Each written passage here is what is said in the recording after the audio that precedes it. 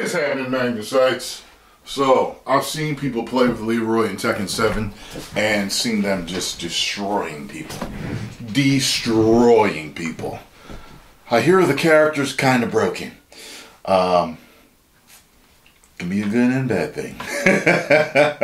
Let's check this out. Wonder if they fixed them for this one.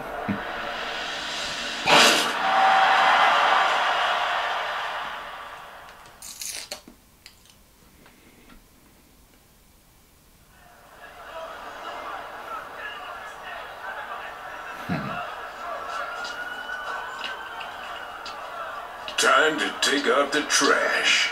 Get ready for the next battle. Really some pimp shit. Gator pants. Yeah, I thought he was Wing Chun.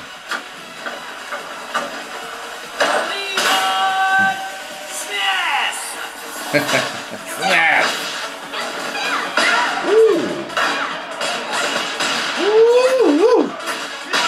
Mmm!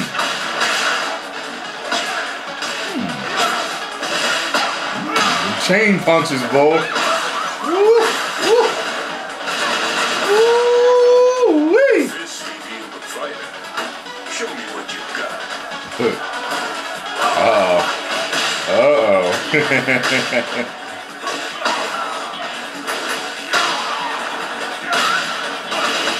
I was just thinking about Law. I was like, you know, I don't think Law does a lot of traditional Wing Chun moves.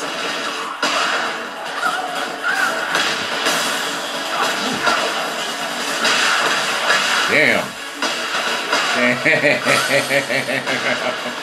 the essence of Wing Chun. Right steel.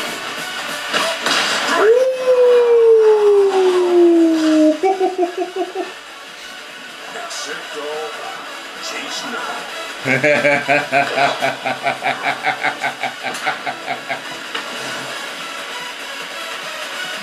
Yo. Black Dragon flew through the air when he did it.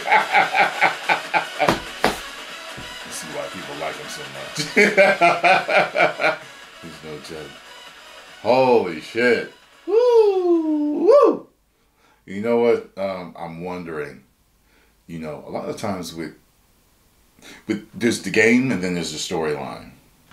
And sometimes you'll find out that certain characters, no matter how thorough they might be in the game, story-wise, they're not that powerful. I wonder where he ranks in the power. Because we all know that, you know, Kazuya's going to be upper echelon, Heihachi, Akuma, if he's even in this, you know, Jin, because they're working with some supernatural stuff or something, you know what I mean? But as far as, you know, how good are they really? Do they stand a chance? You know, because you can beat the game with any character, of course. A lot of them have great moves. But then when it comes to storyline, you're watching an anime about it or, you know, some cutscenes, you'll find out like, damn, my character really ain't the shit in the game. I mean, in the story. You know what I mean? Anyway, post comments down below. Let me know what you all thought. If you enjoyed my reaction and thoughts, make sure you hit the like button, subscribe, and share. 10 million subscribers. Woo!